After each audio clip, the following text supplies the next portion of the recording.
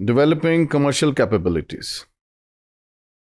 कोई भी firm, entrepreneurial firm जो है, वो अपने रिसोर्सेज को इस्तेमाल करती है in order to do various actions. ये जो एक्शंस हैं, they are called the business processes.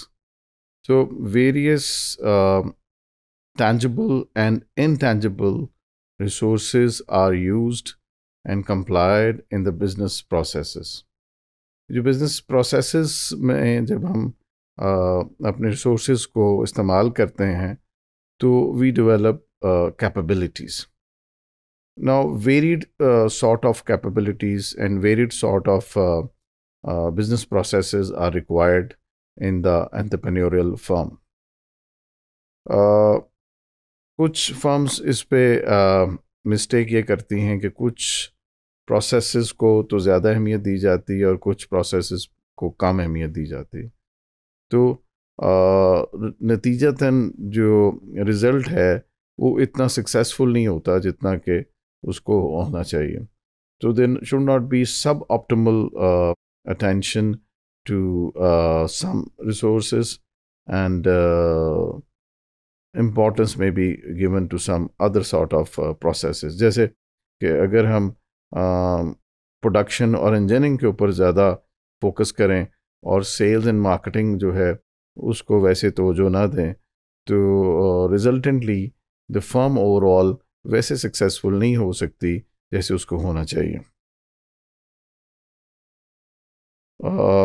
Morris ने जो मॉडल दिया है एक उसमें 12 मुख्तलिफ जो कैपेबिलिटीज़ हैं उसको डिस्कस किया गया है और उसको डायमेंशंस कहा गया है कैपेबिलिटीज़ का, और 4 स्टेजेस हैं जिसमें उन 12 डायमेंशन के इस्तेमाल को डिस्कस किया गया.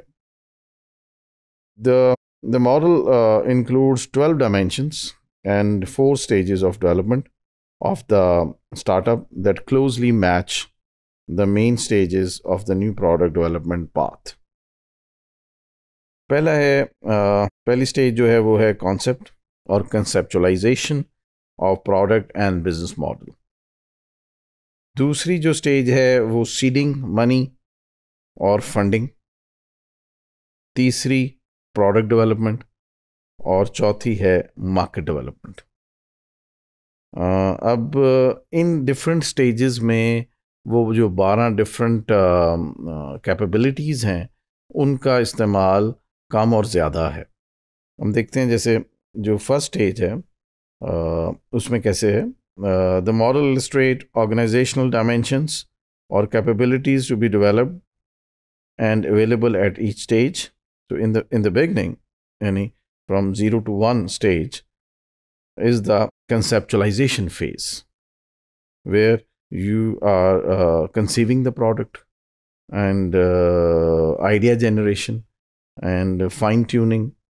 उसमें entrepreneur's attention should focus on making a business plan, technology engineering and generating fund. Thinking about कि इसके लिए पैसे कहाँ से आएंगे, और ज़्यादा जो फोकस है वो टेक्निकल डिटेल्स में और इंजीनियरिंग और प्रोडक्शन कंसेप्चुलाइजेशन. तो वो जो ज़्यादा दूसरे मामलात हैं जैसे may be marketing and sales के मामलात, जैसे मे बी CEO से रिलेटेड मामलात, जैसे मे बी शेयर होल्डर से रिलेटेड मामलात, वो इसमें पहली स्टेज में फोकस नहीं है.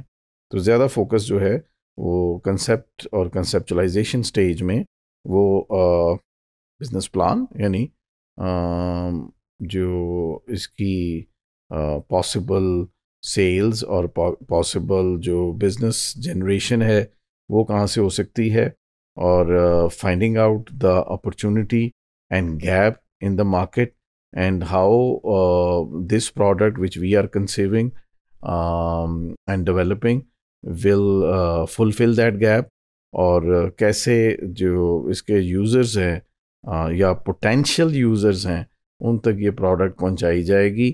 सो ये जो बिज़नेस प्लानिंग है और प्रोडक्ट प्लानिंग है उसमें जो उसके ऊपर ज़्यादा फोकस है कि जो the right product which is required in the market वो हम कैसे डेवलप करेंगे अपनी इंजीनियरिंग और टेक्नोलॉजी की मदद से, और फिर जो फंडिंग के बारे में कि फ़ंड कहाँ से आएंगे उसके बारे में जो इनिशियल